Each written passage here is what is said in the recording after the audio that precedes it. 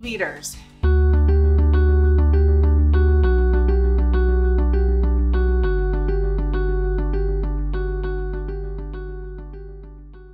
Have you ever had team members where some of them are on fire and they're just excited and they just do everything and anything and they just crush their production? And yet then you have those team members where they just ain't doing nothing. There's no fire, there's no production.